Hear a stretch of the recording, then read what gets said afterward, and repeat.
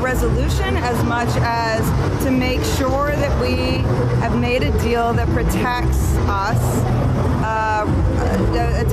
protects us writers in the minimum basic agreement. All we want is a fair contract and fair wages, and we're hoping that this can come to a resolution and that the studios can get on board and support people that are the creatives and also in crew and across all disciplines and all unions that help them make their money. You know, we just want our fair share and a fair contract.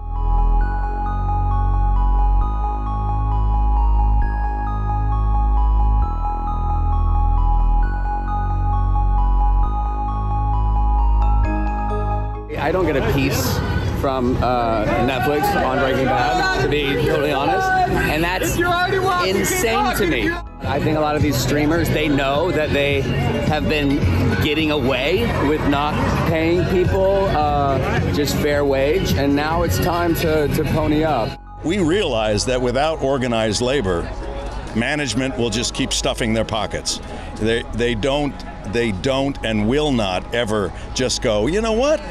I don't think this is being fair to those people. I'm going to pay them more. It's just not what they do.